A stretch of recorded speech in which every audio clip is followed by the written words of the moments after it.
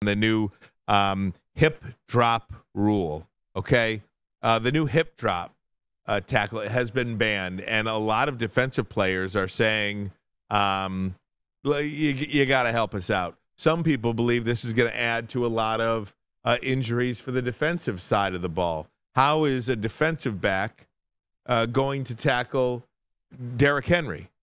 What is he going to do? I'm afraid they're going to throw a flag, and they don't know what the hell a hip drop is. You allow more discretion from the referee now. Yeah.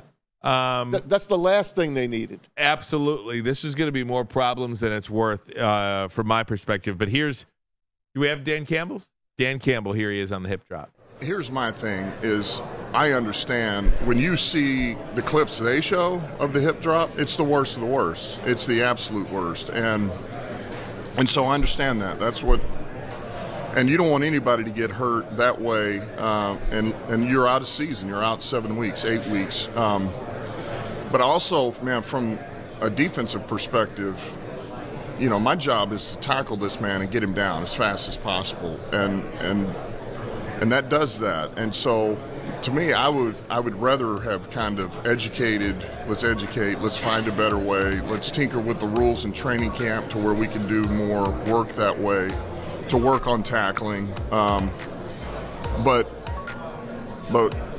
you know, it wasn't going to go there. You know, because it is. When you show those clips, it's a vicious tackle, and people get hurt.